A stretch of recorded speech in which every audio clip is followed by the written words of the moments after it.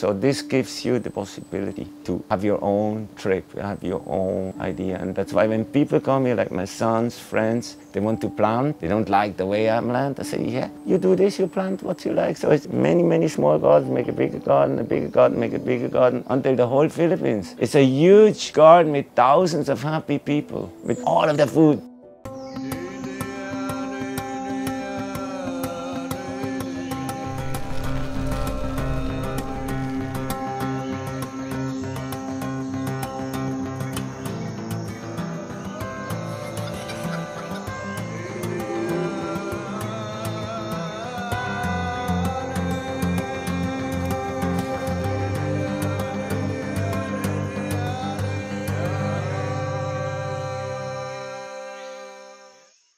Another early start, another beautiful landscape. We are obviously in front of this roaring, beautiful river, and usually where there is water, there is life. So we're heading to Kibatala Farms to meet up with Rene Kiefer, a Swiss national who's been here for about 20 years, and he does this thing called jungle farming and permaculture.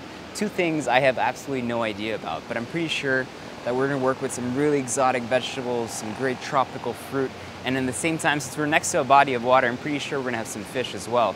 Not only that, I think spending the day with him will just teach me so much, and I'm just so excited to see what I can learn.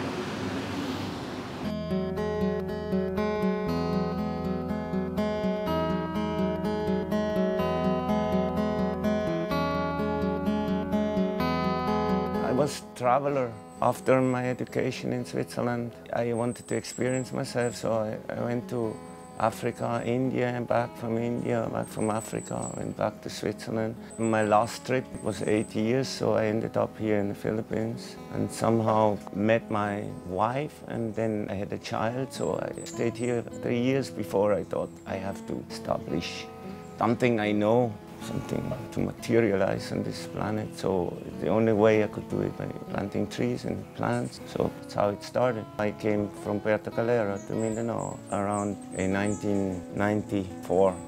I bought my first little piece of land along the river, started my jungle farm. The jungle here was lost in this area 50 years ago. 40 years ago, there was all jungle here.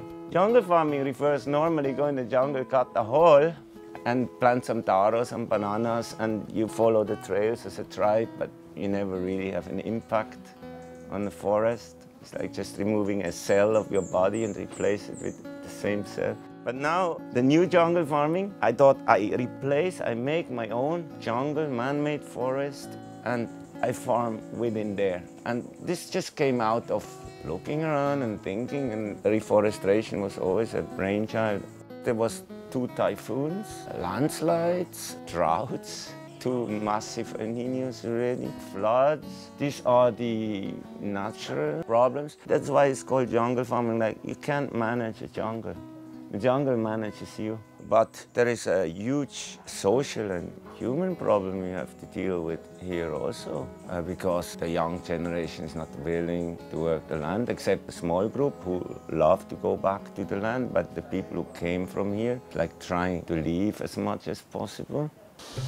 But look, the gorgeous river, you see it now. Yeah, that's great. By the way, the river you cross on the bridge, that one joins that river. What's the name of this one? Kalawaig. Kalawaig. And the other one is Cagayan. This is Kalawaig. There are 5 tributaries to Kalawaig. This is one of them, which cost 2,000 deaths, no? Remember? Yeah, the flooding, that's right, yeah.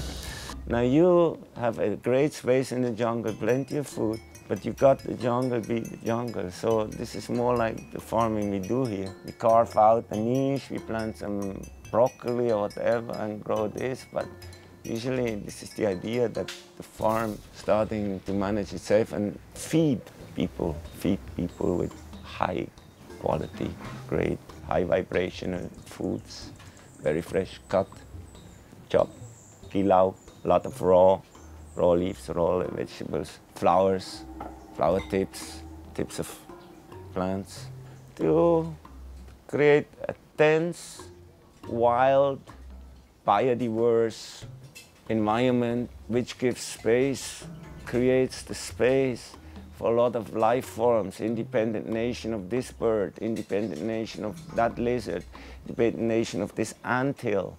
I want to create autonomous life that the ants, they take care of themselves. The birds, they care. So as more you have created around you, that things take care of yourself, so they let you also take care of yourself. So you plant your corn, you plant your thing, you get a pig from them, you take one of them members, you eat one of them members.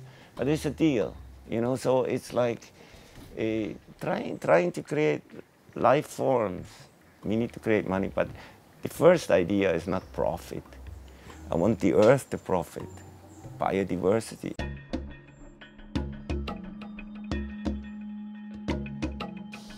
Do you know mulberries now are so expensive? Yeah? Yeah. In Australia, they dehydrate them and then they sell them back to you for $15 a pack.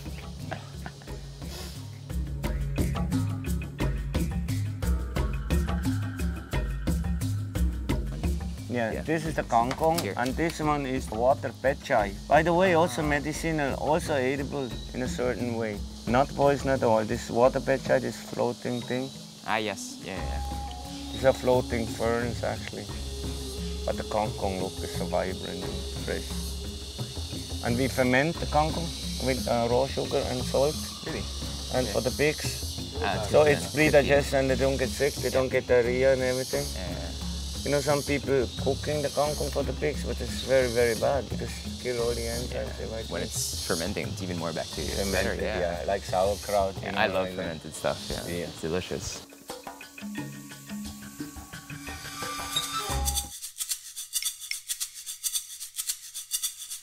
So after our jungle farming kind of foraging experience, it's kind of not hard to get really inspired with the different ingredients that we find. And so we have everything here that's basically grown in the jungle farm. So we're gonna start off with just one red onion. And then remember the fish pond that we saw a while ago where we chopped up some kangkong? They were lucky enough to grab some tilapia last night from there. Got this beautiful, fresh, huge tilapia right here. All I did was gut it because that's all you really need to do. So we're gonna cook this over a low kind of charcoal grill. And if you see this setup right here, it couldn't get more natural than this. Stuff an onion in the mouth here, and then grab some of the beautiful leaves, take all that, and just put that into my cavity here, just to keep really kind of all those flavors really moist and beautiful. I'm gonna chop off my onion. I can leave the skin on it as well. And then I've got this beautiful young ginger, quick mince, and all that goes into my fish.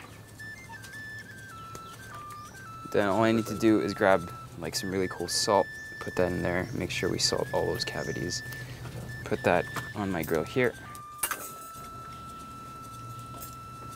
Really close it well. I'm gonna baste on the higher fire and then I'm gonna transfer it onto the low fire later. So we're gonna go ahead and get our pan nice and hot with this little bit of oil.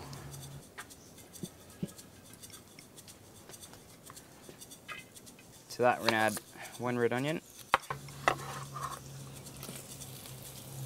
Then I'm gonna get some of my scallions here. We then have this beautiful piece of bamboo shoots. And another thing that's great, like we were a while ago with a boy that's from a local tribe here. He's kind of really young. He looks like he's maybe 20, 25. And he made us this fish and coconut dish that I've never had anything like that in my life. It was so good, and I feel that no one's documenting that. No one's taking notes of these recipes. So maybe eventually that's something we'll do. So I'm gonna go ahead and chop up just a little bit of my bamboo shoots.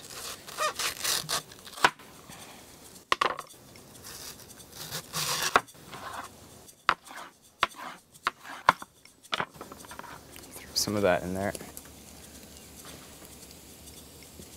Once my bamboo shoots are cooked down just a tad bit, what I'm gonna do is add in some of these other herbs and leaves that we got. So these are really kind of nice and fragrant. A little bit of dill goes in there. Then I've got these beautiful, kind of very potent looking green chilies that I found right in the garden. So I'm gonna go ahead and add everything in there. Our fish is looking absolutely amazing. Next, I've got a bit of coconut water here. gather all that flavor from the pan. Mix all that together. I'm gonna let that all cook down to like a kind of like sticky sauce consistency. Season it with a tad bit of salt.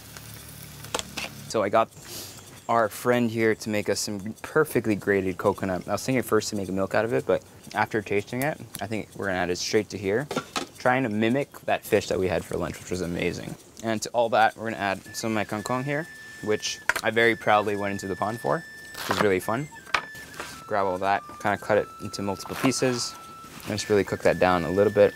This doesn't really need much time. It's kind of like a perfect water spinach. So all that goes into my wok. And I'm gonna use a little bit of my McCormick cumin over here just to give it kind of a different taste and just really bring some different flavor to the whole thing, which I think will be perfect with the coconut. In goes this gorgeous coconut, and this is just really gonna bring all that flavor together. Mix all that together. Those are the colors of nature right there. So we'll let that kind of toast up, get nice and hot, nice and acquainted. All that chili to just kind of be perfectly counterbalanced with the fattiness of that coconut. All right, everything's pretty much good to go and ready. I'm just gonna go ahead and transfer this wok here. Then I've got my banana leaves here, which I'm gonna serve as my serving plate. So all you wanna do is kind of heat up all that fiber that's there. Once you have that beautiful kind of dark color, then that's ready to use. In the Philippines, this is extremely traditional to use banana leaves as a plate, and I think it just looks great. So next, I got my wok here. I'm just gonna go ahead and grab my vegetables, put that right here in the middle.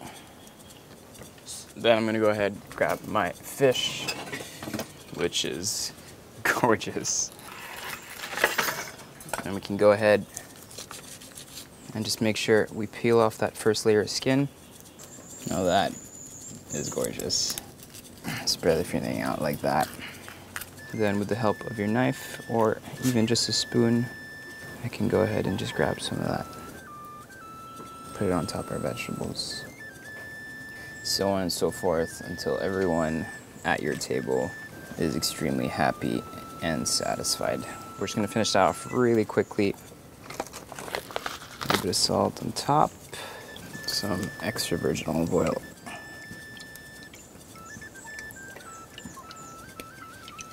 Then I've got these beautiful mulberries that we picked a while ago, which will kind of just balance everything out nicely. Just for that hint of color, hint of red. Seeing if I lived like a place like this is exactly the type of food I'd make, just really kind of straightforward, using what's available, and just always delicious and beautiful food. Good stuff for the soul, stuff that comes straight from nature, stuff that when you look at it, you just want to eat it. That's what good food's all about, man. Cooking on fire, making delicious fish.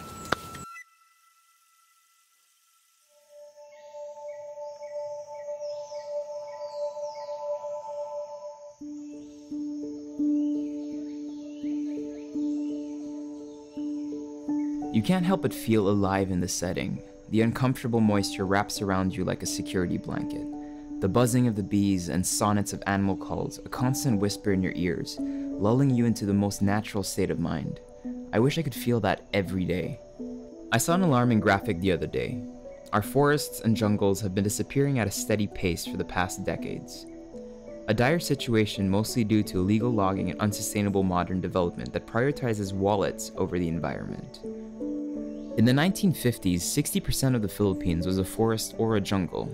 Today we are closer to 20%. I don't know if that hits you, but that fact alone should be a wake-up call for the most of us. There are still only a few individuals who care enough for the environment to decide to dedicate their lives to its restoration. I wish more of us had that courage to drop everything and go back to being people who tend the land. I personally wish I had that ability. While I slowly get there and hopefully everyone listening joins me in that journey, let's take whatever steps we can to support initiatives in whatever capacity we can that attempt to fix what we broke. Be champions of the earth, and one day we might each be stewards of our own jungle.